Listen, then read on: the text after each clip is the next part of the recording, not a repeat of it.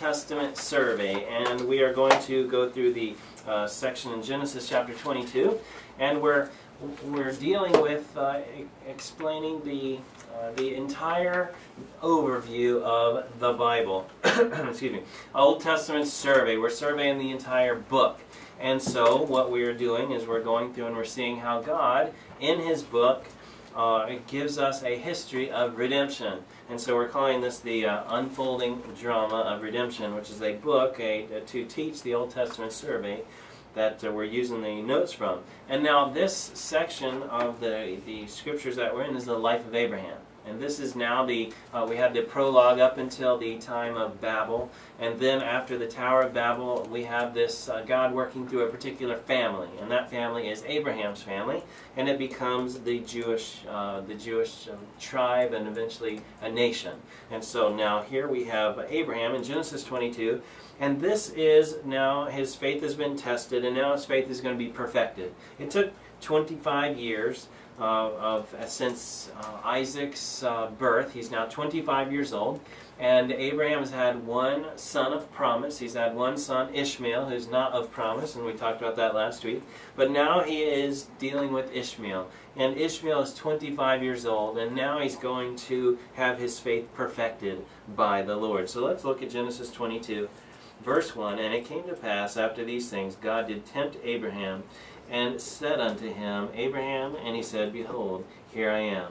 And he said, Take now thy son, thine only son, Isaac, whom thou lovest, and get thee into the land of Moriah, and offer him there for a burnt offering upon one of the mountains, which I will tell thee of. And Abraham rose up early in the morning, and saddled his ass, and took 2 of his young men with him, and Isaac his son, and clave the wood for the burnt offering, and rose up, and went up unto the place of which God had told him. Then on the 3rd day Abraham lifted up his eyes and saw the place afar off. Now here we began this journey to Mount Moriah. God has told him what to do, and He's told him where to go, but He has not told him exactly what's going to happen or why it's going to happen. But Abraham is acting in faith, and we brought this up last week. We introduced the topic, but now we want to see the obedience of Abraham as he begins his absolute obedience unto God. Notice that Abraham rose up early in the morning the next day. Abraham goes immediately to this journey, and we see that it is 3 days into the wilderness. As we mentioned last week, that is a picture, it's being set up as a picture of Jesus Christ. Jesus Christ was in the tomb for 3 days. Now in the Bible, we don't, if you go on the internet, you'll see things like there's Bible codes, and there's letters in the text, and if you count every 26 letter, it's going to have a prophecy. God's not working like that. That's not how God operates. He operates in the pictures that are here. But numbers are important, and 3 is an important number, and God has said that here there is 3 days Christ was in the tomb, and 3 days was Jonah in the belly of the whale, and 3 days was Isaac here on his way to be sacrificed. 3 days they marched around. 3 days they had to wait before they went through the river Jordan with Joshua. And so 3 is an important number. 7 is an important number. God has created the world in 7 days. And so that's an important number for God. The 12 is an important number because it represents some things. There are 12 tribes of Israel, and there are 12 disciples that He had, and the 12 foundations in the city of New Jerusalem. There are importance in the numbers, but not like you're going to find where if you go through and count codes, you're going to come up with secret information that nobody could find before. That's not the meaning. The meaning is that this has to do with death. It has to do with the end of self. It has to do with cessation and regeneration. It has to do with death, burial, and resurrection. And so when Joshua was out there for 3 days, they had to prepare to go through the Jordan. And they had already been through the Red Sea, and then they went through the River Jordan on dry ground. God stopped up the river. And they were coming in as one people and going, they were on one side of the river, and they went into the promises of God, having been dying to self. And you see Jonah there in the belly of the whale, and he came out ready to preach the gospel. And then you have Jesus dying and rising again for our sins. And so here's a picture of the Lord Jesus. And in that picture, you're going to see God, Abraham. Notice what he says here, verse 5. Look here, chapter 22. Verse 5, it says, And Abraham said unto his young men, Abide ye here with the ass, and I and the lad will go yonder and worship, and come again to you. Notice that he didn't say, I'm going to come again to you, but he said, me and the lad. Now his son, 25-year-old Isaac, are going to go up the mountain, and we are going to be coming back. He's acting in faith. This is the secret of his victory. He acted in faith. Abraham believed God. He trusted in God. It was his obedience. The faith that he had was the root of his obedience. And the obedience that he had was the fruit of his faith. He trusted in God. That's a great testimony to us, that Abraham trusted in God. He was dependent upon God. It's the secret of his victory. And then what we find is this passage goes on, and Abraham took the wood of the burnt offering and laid it upon Isaac his son, and he took the fire in hand and the knife, and they went both of them together. And Isaac spake unto Abraham his father, and said, My father. And he said, Here am I, my son. And he said, Behold, the fire and the wood, but where is the lamb for the burnt offering? You know, he's just asking an honest question. You know, they're going up the hill, they're going to make an offering. He said, We got the fire, we got the wood, we don't have an offering, Father, what are we going to do? And he doesn't have any idea what's going on. They're on their way up the mountain, and Abraham has had a dead son for 3 days. Because he's known what he's going to have to do when he gets to the top of that mountain. He's got the knife strapped to his side, probably. He's got that ready, and he had to sharpen it that morning before he left on the first day, and he thought, I'm going to have to plunge this into my son. But he trusted in God, because he knew that God told him that son is going to be the one that you're going to have a multitude of children. You're going to have a multitude of descendants. So he didn't understand how it was all going to work out, but he just trusted in God. He didn't know if God was going to bring him back from the dead, if God was going to work a miracle. He just said, I'm going to do what God tells me to do. God will not tell you to sacrifice your son, just so you know that. If you hear a voice from God that says kill somebody, that's not of God. This is a one-time event in history, and God used this as a picture. You will not hear a voice from God to kill anyone. That says, if you see an image in the night and it says go and do something to somebody, take their life, and that is not God. That is a demonic spirit, and you should ignore that. You should turn from it and ask the Lord to deliver you from whatever is oppressing you, because this is never going to happen again. And I should point that out, because some people would take that and say, well, I saw a vision and it told me I should go kill my neighbor's son. Well, that's not God. Okay, this is a picture that God has used in the life of Abraham, and he never repeated this again, because this is a special event. Abraham's chosen and only promised son. God has not set up anybody else to be a picture of Christ. Revelation has ceased. God is not demonstrating to us these pictures anymore. They're all written in the Bible. We can expect it all to come from the Word of God. So we're not going to have that revelation again, and I should point that out, lest anybody ever come to you or try to add that to your experience. Then you can recognize that that is not of God. Okay, now the witness of the Lord. Let's move on. We're going to have Abraham up there. He's asked the question, where's the burnt offering? And Abraham said, my son, God will provide himself a lamb for a burnt offering. So they went both of them together. And they came to the place which God had told him of. And Abraham built an altar there, and laid the wood in order, and bound Isaac his son, and laid him on the altar upon the wood. So now he's got Isaac, and he's got him right on the altar, and he's got him bound, and he's got him laid out on the wood, and he's going to sacrifice him and then burn him, just as God has told him to do. What an amazing situation he's in. Verse 10, and Abraham stretched forth his hand and took the knife to slay his son. And the angel of the Lord called unto him out of heaven and said, Abraham, Abraham! And he said, Here am I. And I'm sure that he had a great sense of relief at this very moment. And he said, Lay not thine hand upon the lad, neither do thou anything unto him. For now I know that thou fearest God, seeing thou hast not withheld thy son, thine only son, from me. And Abraham lifted up his eyes, and looked, and behold, him a ram caught in the thicket by his thorns. And Abraham went and took the ram, and offered up for a burnt offering instead of his son.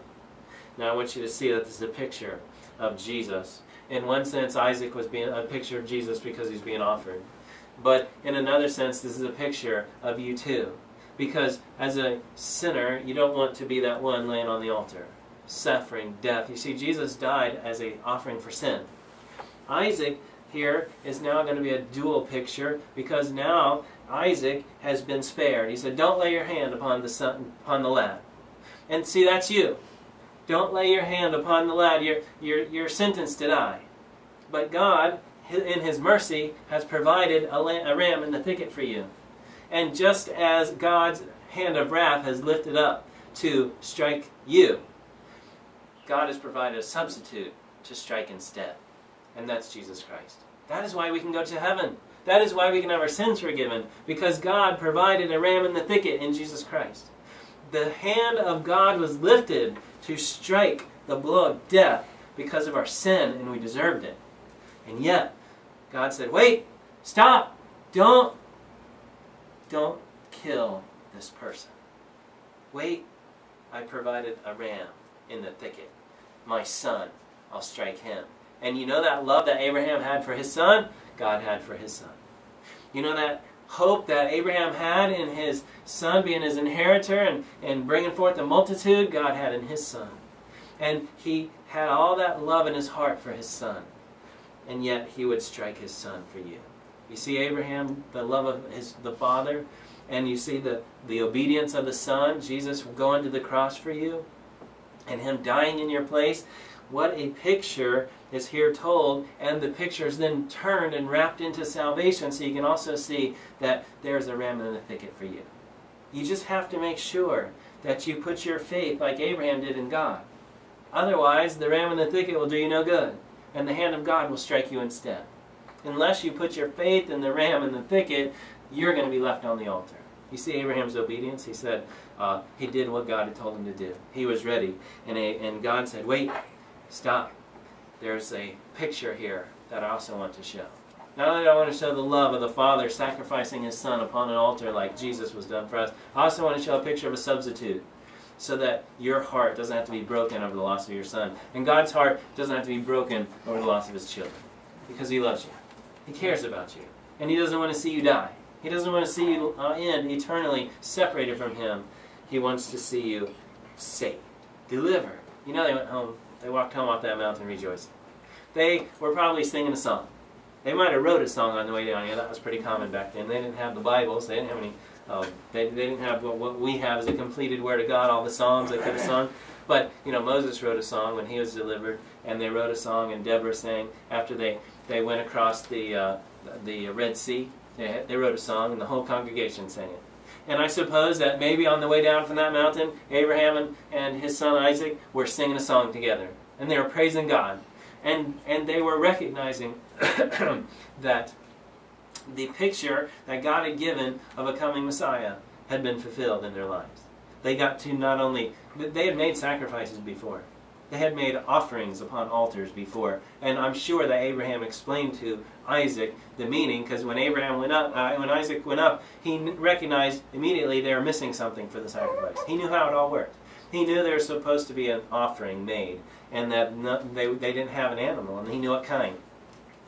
But you know, when they were going down that mountain, I'm sure that Isaac was recognizing the plan of salvation.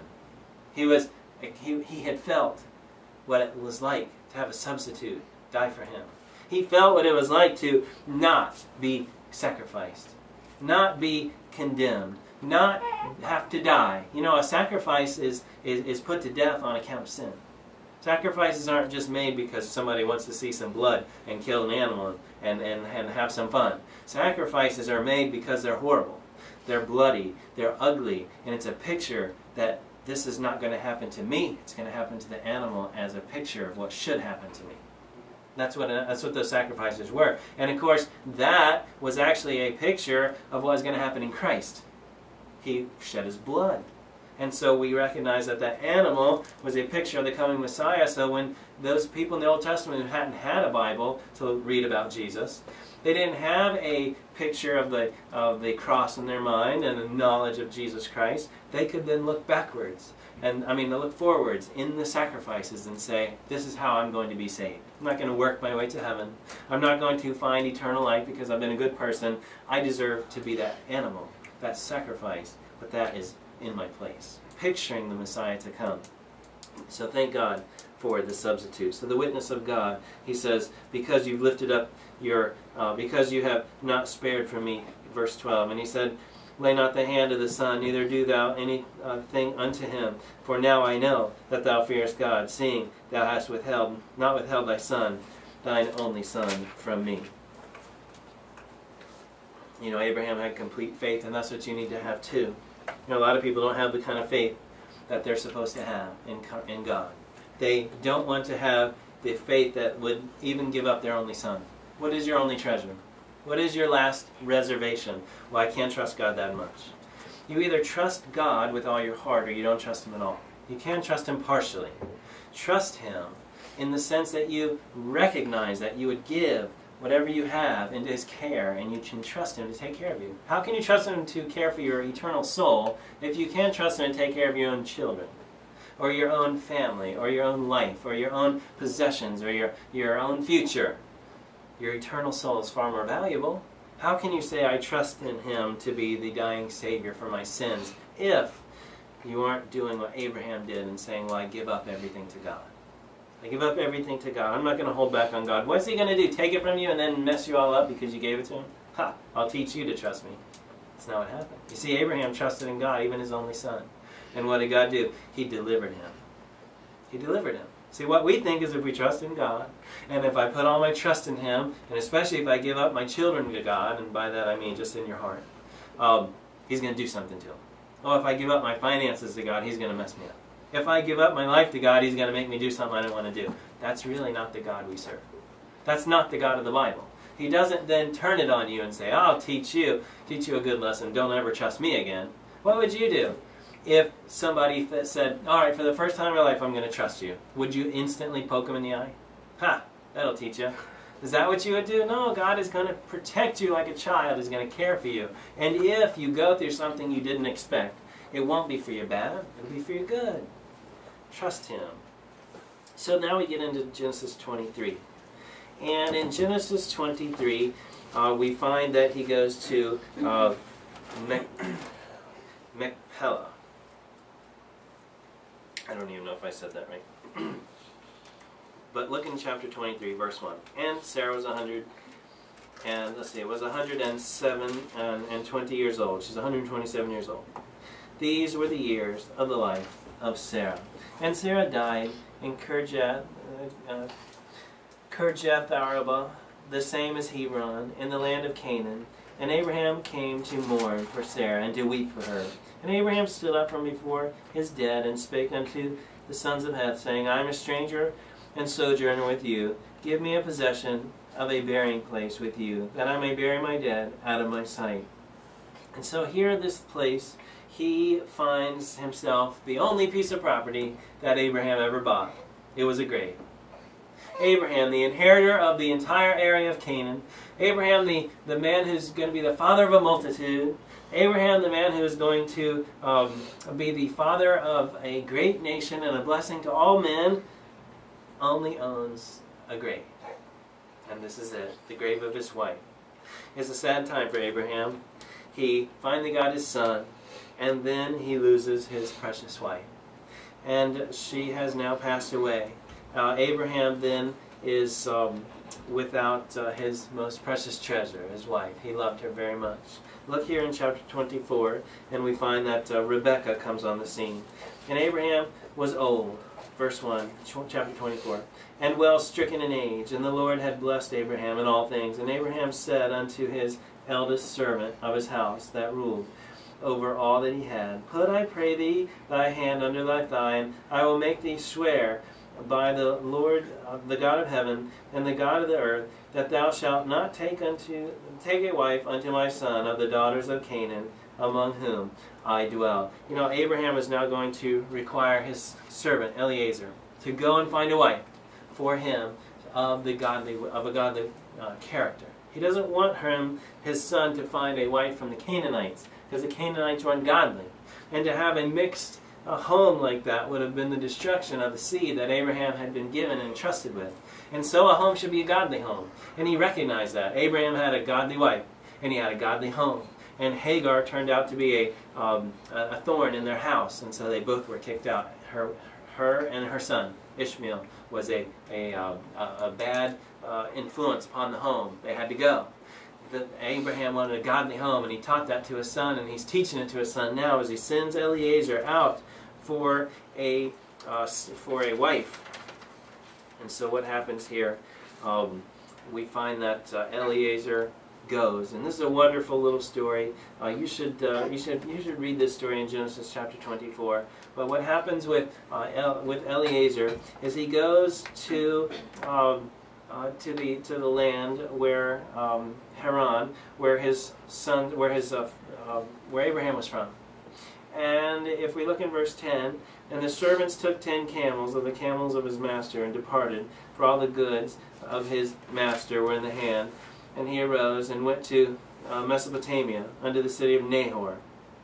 Nahor was the man that was related to Abraham. And he made his camels to kneel down without the city by a well of water. In the time of evening, in the time that the women go out to draw water, in verse 12. And he said, now notice here, this is Eliezer, a man of God.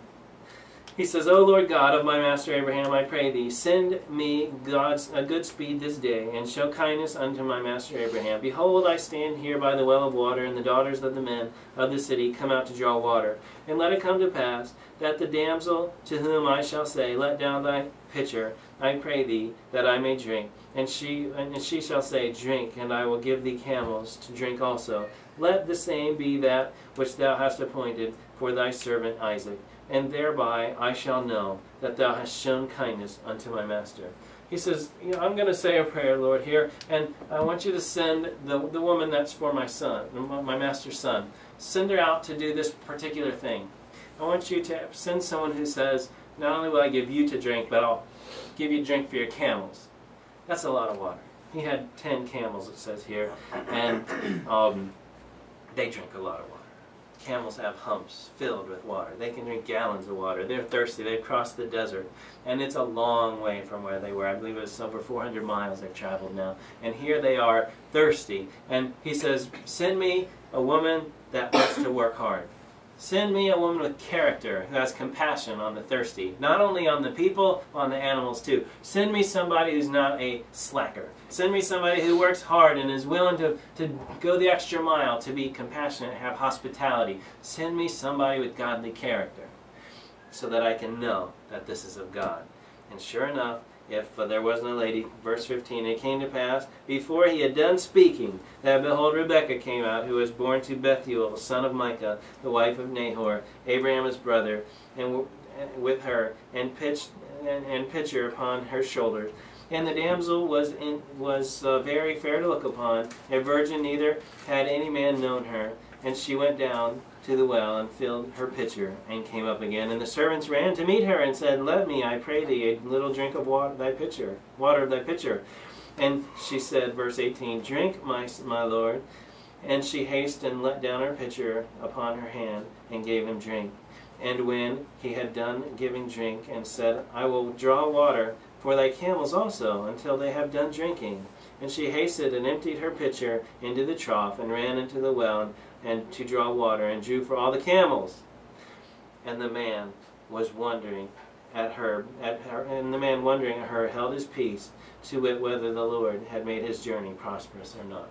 All of a sudden, here comes this lady. She's beautiful, she's young, she's unmarried, she's got godly character, she's mature, she's a hard worker, and she comes out, and she happens to be from the household that Eliezer's been sent to go find a wife.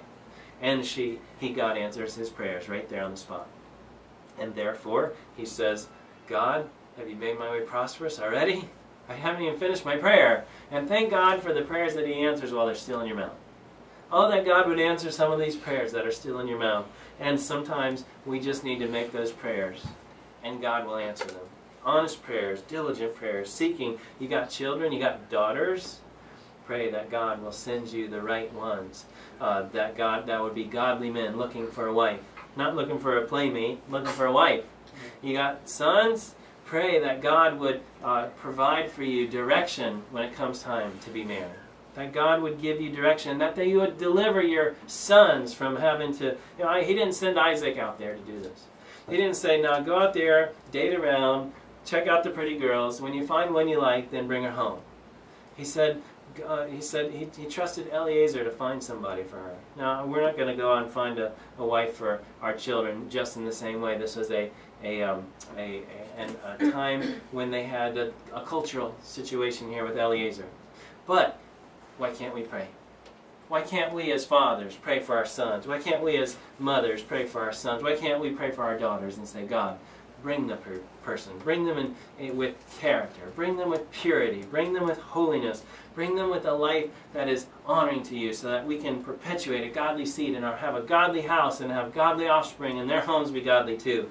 Why must we send our children out and let them all play around and hope that one kind of like throwing a bunch of stuff against the wall and seeing which one sticks? That's how we send. That's what we do to our children.